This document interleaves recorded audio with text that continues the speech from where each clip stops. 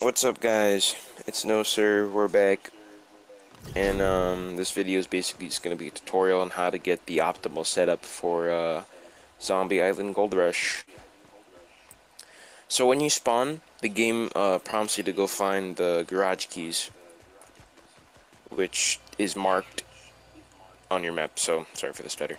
So basically, just go back here when you get the garage keys. Enter here, and then just leave.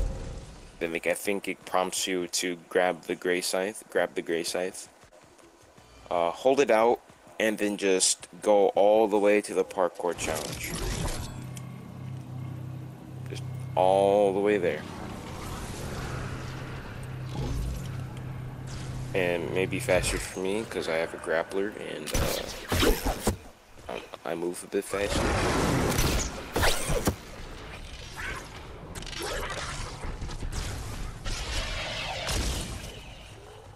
So once you get to the parkour challenge, all you gotta do is you gotta beat it. You just gotta make all the jumps and do everything, and then you'll be set up to get the grappler and this monstrosity of a weapon, aka the Big Bertha Cannon. So jumps aren't too difficult, because you know this map is mostly played by, no offense, by beginners and casual players alike. So it's very casual friendly, I think.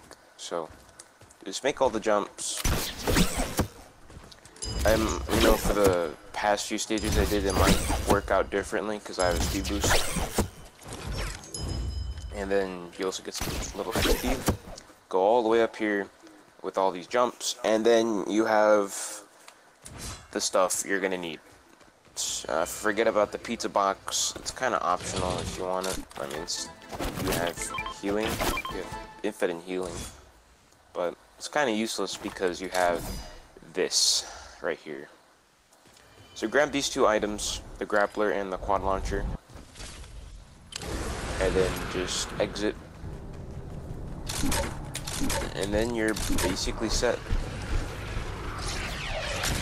Now, the reason why we keep the scythe is for the speed boost, so we can run away from the fiends that throw their crap at us, and so we can train these guys up a bit easier. And plus, if you do somehow lose your white health, you can just use the scythe to get it back. It's really easy because all you gotta do is do the full combo and then just do like a smackdown in the air. Just press X, and then shortly after, just press R2.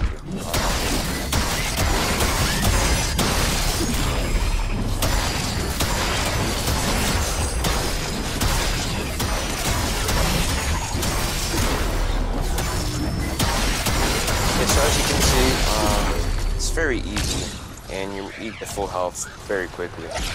So with the quad launcher, the strategy is, again, just shoot at a huge horde of them.